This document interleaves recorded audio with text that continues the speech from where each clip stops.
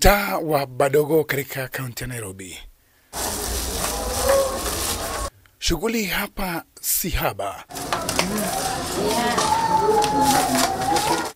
Japo chumba hiki ni kidogo mno.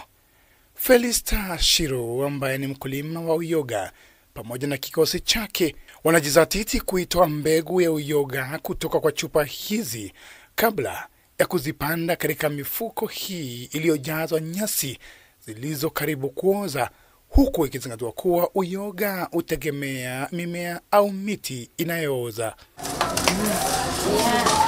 Baada ya mifuko hiyo kuwekwa mbegu, huwa inapangwa kwenye chumba hiki kwa ajili ya uotaji. Maji hunyunyizwa kidogo ili ikue vyema. Wiki 4 baadaye tunarejea hapa.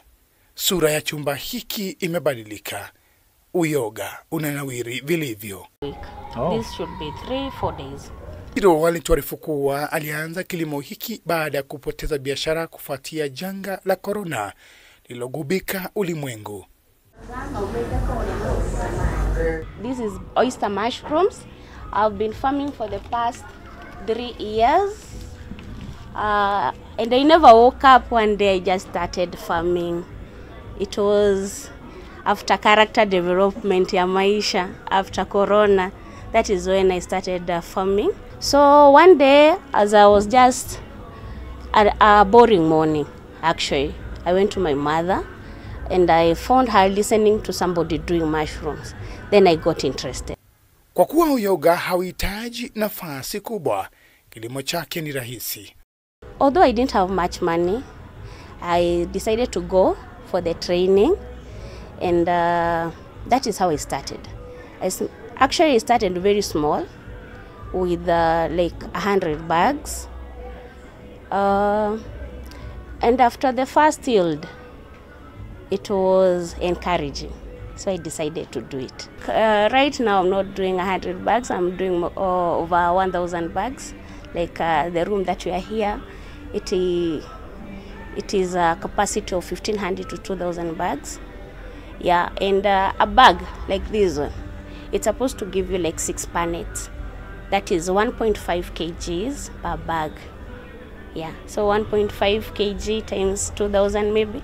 This is how we package, as beautiful as it is. This is what we call a pallet, 1/4 kg. Miaka ya nyuma uyoga ulimea kwa wingi katika mapori ya asili.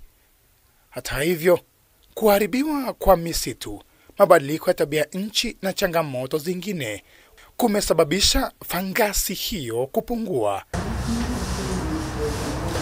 Ni kufuatia hilo ambapo makavazi ya kitaifa yalianzisha utafiti wa uyoga ili kubaini Kenya iko na aina ngapi za uyoga na jinsi ya kuhifadhi. Because mushroom grow in nature, and one thing about mushroom is that their work is to degrade. Okay, as we said, it is to decay the organic matter. But what happens is that when we clear the forests, and yet we say that they are specialized. There are those that break down leaves, that is their work. There are those ones that break down twigs. There are those ones who will come now and break down the logs and the stumps, the hard stuff. There are those ones who, after every other organism has done its work, it just comes and just grows in the humus and just enjoys the nutrients that have been deposited through the work of other fungi.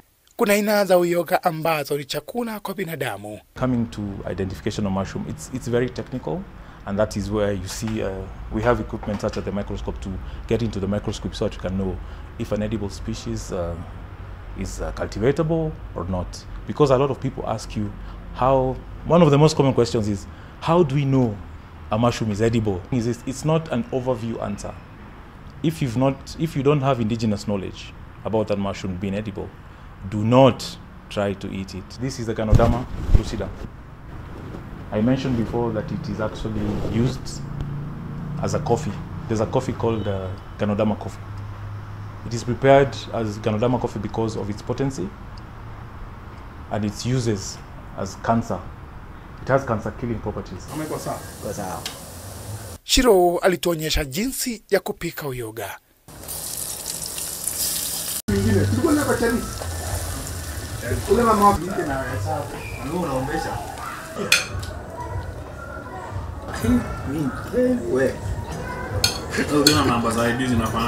Ladha yake ni tamu sana, mbali na manufaa yake kwa afya ya binadamu. I mentioned the Termitomyces species, the one that is highly edible.